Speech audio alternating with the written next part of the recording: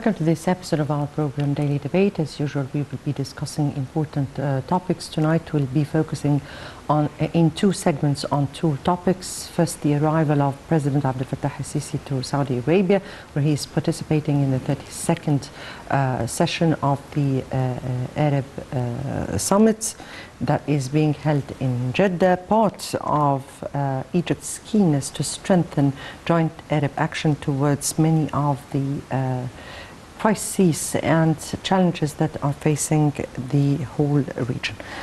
The spokesman, or the presidential spokesman, Councillor Ahmed Fahmy, has said that the Jeddah Summit aims to promote consultation and coordination among the Arab states on efforts to preserve the security and stability of the region and to promote Arab interests, particularly in light of the successive changes and escalating crises at the international and regional arenas.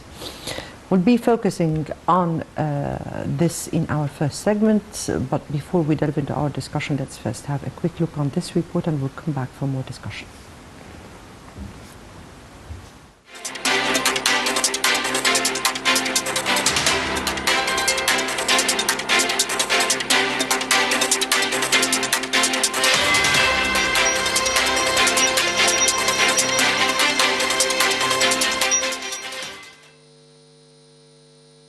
Arab foreign ministers held a preparatory meeting in Jeddah on Wednesday ahead of the 32nd Arab Summit on Friday, welcoming Syria back into the Arab fold and reaffirming the centrality of the Palestinian cause to the pan-Arab agenda.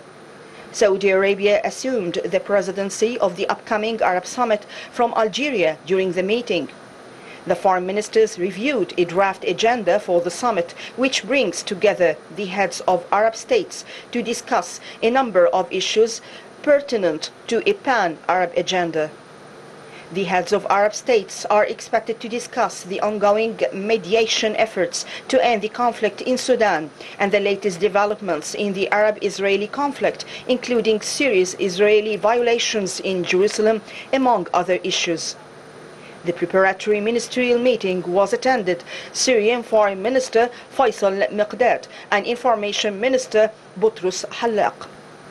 It is the first such participation of a Syrian delegation in a high-level Arab foreign ministers meeting after the Arab League welcomed Syria back into the Arab fold on the 7th of May, ending a 12-year suspension. Speaking in the ministerial meeting, Saudi Arabia's Foreign Minister Prince Faisal bin Farhan also welcomed Syria's return to the Arab fold and called for cooperation between Arab countries to achieve security, stability and economic prosperity.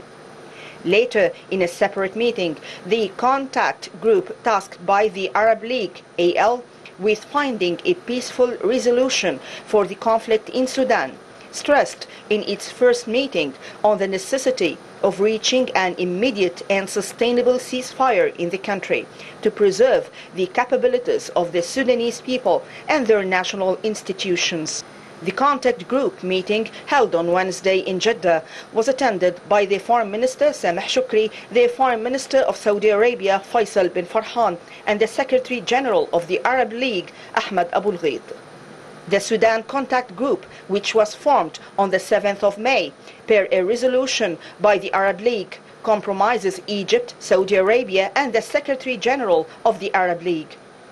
In a statement after the meeting, the contact group stressed the importance of dealing with the Sudanese crisis as an internal issue and warned against outside interference. The statement also stressed the centrality of neighboring countries' role and the Arab League's contact group in resolving the crisis. The contact group also affirmed in the statement its support for the Jeddah Humanitarian Declaration Agreement to protect civilians, facilitate humanitarian relief work to meet urgent needs.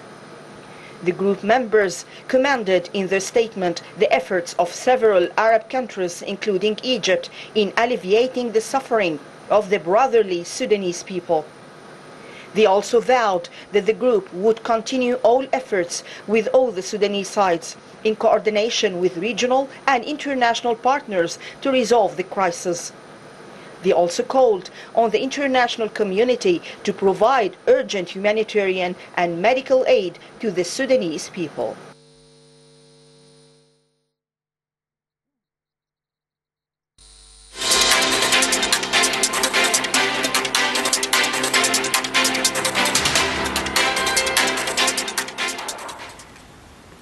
Right, welcome back, and back to our episode, or our first segment of the episode, and we have with us to highlight the issue His Excellency Ambassador Gamal Bayoumi, former Assistant Foreign Minister. Good evening to you, Your Excellency. Good evening, how are you? I'm fine, thank you so much. And we're speaking about this year's Arab Summit that is being held in Jeddah, and how important it is in face of the current international and regional crises and challenges. Yes, it is coming in a serious time, whether internationally or regionally. We have worries on the international dimension. We have the results of the corona epidemic. We have still facing the challenge of the Ukrainian war, and it affects us economically, it affects the whole world. And we are trying to be a sort of good mediator in this. The Egyptian foreign minister and the foreign ministry played a role to send messages from the United States to the Russians. Now we are trying to help to stop this silly war. It has no meaning at all. And we also try to see its effects on our cereal supplies. And there is a sort of recommendation from the Arab Parliament lately in order to expand our possibility to produce more food. We have a huge food gap in the Arab world.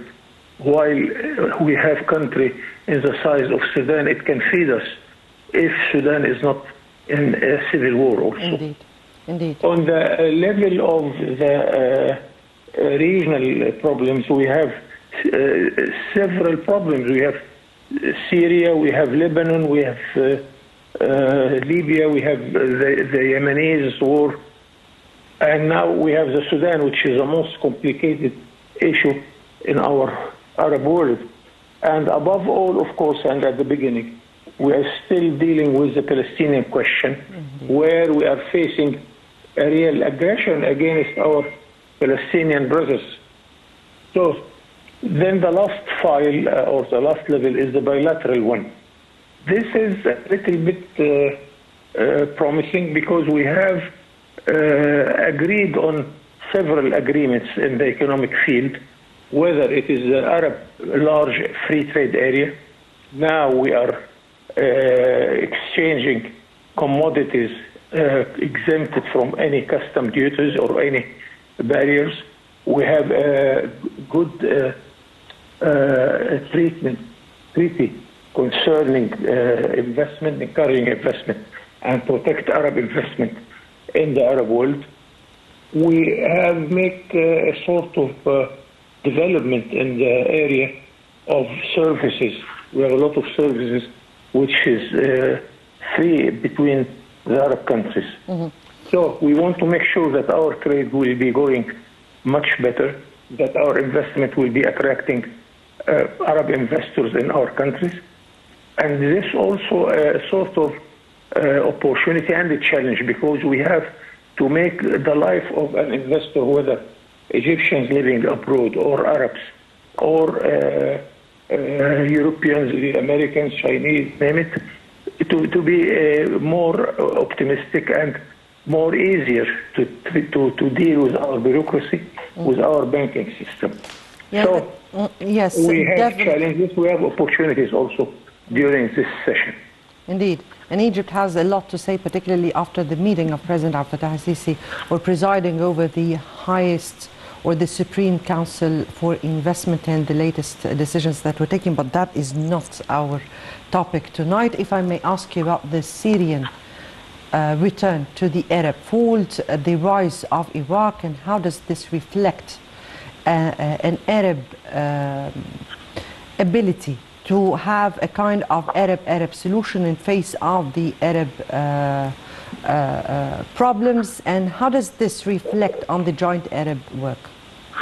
We have made a good step concerning Syria by inviting the Syrian president to take his place in this summit, and I hope that this will encourage the Syrian government in order to find a solution among the different Syrian parties and the Syrian tribes. Because after all, we still have a challenge in Syria that they are divided, they are fighting each other. Syria is occupied in its north by the Turkish army. It has foreign troops, whether the Israeli occupying the Golan or the Americans or the French. Many foreign troops are playing its role in Syria. So, but the solution should be coming from the Syrians themselves.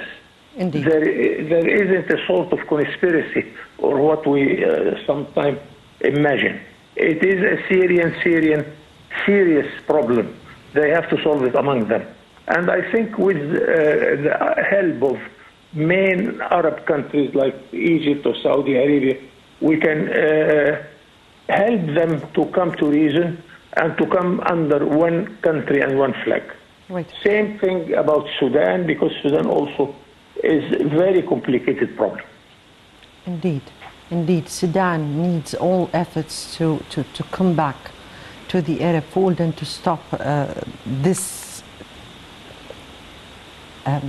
unwanted at all conflict at this very particular time. If we speak about the importance of the Arab unity and solidarity towards all the challenges that are facing the region, the international and the regional ones, and particularly what do the Arab nations aspire for?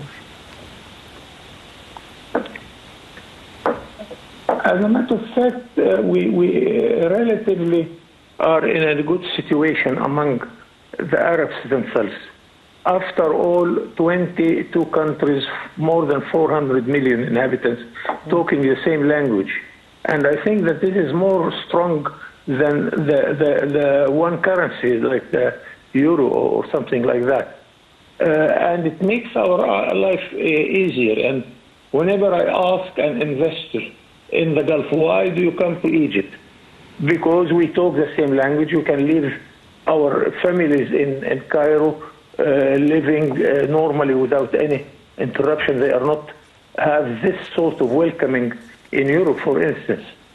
So I think we have many privileges as Arabs, but we have to build on it. We have to make our trade much more than that by investment, because our investment is going to services, to housing, to hotel services, but we neglect the industrial development, we neglect the agriculture also, and we have a food gap, huge food gap, while we have the possibility of countries like Sudan or Iraq or Syria or Egypt, all of them can expand their areas to produce more and more agricultural products. And as you will see in the last few weeks, we are expanding our agriculture area, and I think this will bring very good results to our economy. Let us hope that we can do this in the whole Arab world. So the economic file is relatively in a good shape, and we hope that we can make it even better. Yes, indeed, indeed. And this is what the Arab nations aspire for, and definitely we need all the Arab efforts all together in order to be able to really confront our challenges. Your Excellency, Ambassador Gamal Bayoumi, former Assistant Foreign Minister, thank you so much for being with us and for your input here. Now we go to our second segment, and President Abdel Fattah al-Sisi has met earlier this week with the Prime Minister and a number of ministers and high-ranking officials to follow up with the ongoing efforts to develop Egypt's means to benefit from its mineral wealth. Mainly the tantalum, the President gave directives to optimally manage and use Egypt's mineral wealth and raw materials, and stressed the importance of adopting the best methods of modern management and governance, as well as advanced technological techniques, so as to maximize the added value of Egypt's mineral wealth and contribute to the strengthening of the state's industrial plan and the national economy. This is what we will be focusing in our second segment. Before we delve into discussion, let's have this quick report. And President Sisi leads meeting to discuss developing of the tantalum ore mining. Let's watch.